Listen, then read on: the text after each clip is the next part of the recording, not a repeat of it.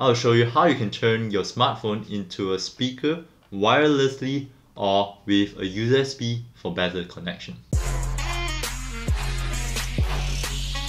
Hello and welcome to Budget Zero. Today I would like to first introduce a new series where I turn my smartphone into various computer components, such as how I use my smartphone as a webcam, a keyboard, mouse, and today a speaker. If you are interested in any of those, I'll link my playlist up in the cards or down link in description below. So let's get right into it. Some of the reasons you might want to turn your smartphone into a wireless speaker might be your computer speaker is broken, or you want to cast some music or podcast into a speaker while you do something at home. It is really simple on how you can turn your smartphone into a speaker for your laptop or computer. Go to your Play Store and download an app called Audio Relay. And oh, by the way, it's only for Android and Windows laptop. So just install this, and I already installed, so I will open it. Right now, go to your laptop and go to audiorelay.net and download it for Windows. After you install and allow all the permissions, go and search for the app Audio Relay. Open it. So what you're going to do first is go and choose the device and make sure it's the default speaker. Make sure to check by pressing here and turn it to your default speaker. Right now, it is my default speaker. Right now, make sure you're in the same Wi-Fi connection and your app will automatically display your laptop. So just click on it and it will automatically pair to your phone. So now it is done and can be transmitted through wirelessly. Right now, let's test my wireless speaker.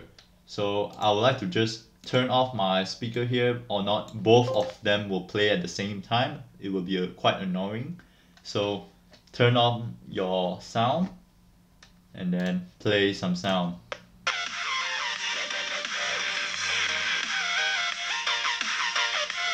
As you can see, it is right now playing.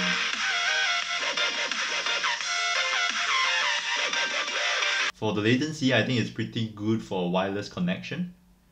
It doesn't really lag a lot in my experience. Connecting through Bluetooth is also really easy. So right now, let me just turn off my Wi-Fi and then get a USB cable. So if something like this pops up, just click on transfer files and then go to settings and enable USB tethering. Click back and you will see a new IP address will pop up. So just click on this, go back to your client. You don't need to do anything with your client app, just minimize it and then just click play on any videos. As you can see, it is right now already connected.